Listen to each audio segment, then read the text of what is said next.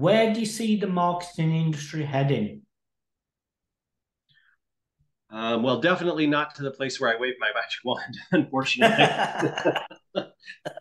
um, let's see.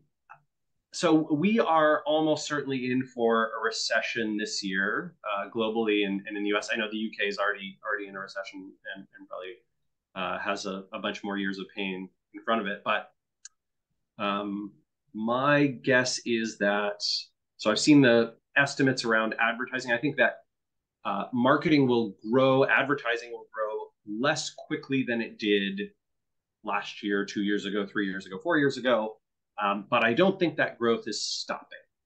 I think we still have many, many more years ahead of growth in both digital marketing, and all of the organic marketing sides of things, content, PR, SEO, social, et cetera, et cetera.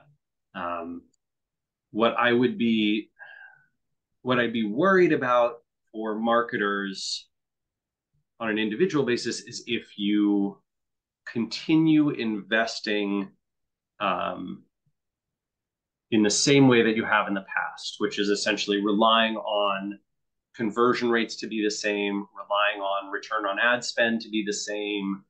Um, I don't think that's what's going to be true, especially this coming year. I think that every business who wants to do well in a difficult time of recession, right, negative GDP growth, is going to have to optimize and tweak their campaigns, their channels, their messaging.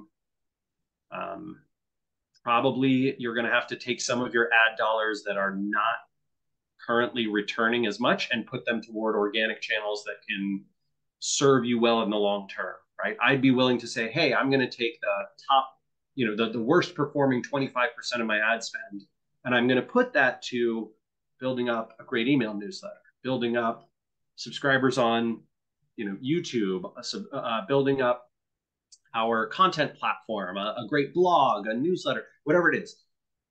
I think that those kinds of things that can return lots of value for you as economic conditions improve in the future, that's where I hope the marketing industry goes.